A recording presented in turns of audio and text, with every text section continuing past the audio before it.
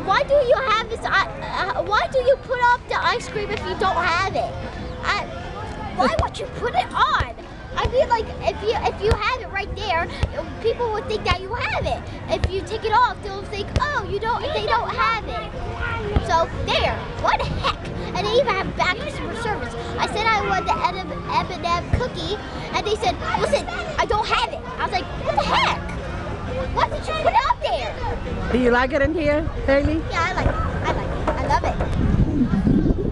We're coming back. And look, this gumball thing, it says there's a free gumball inside. I looked inside and it had the gumball that was smushed. I chewed it and I accidentally swallowed it. Great, because it's smushed. I mean, like,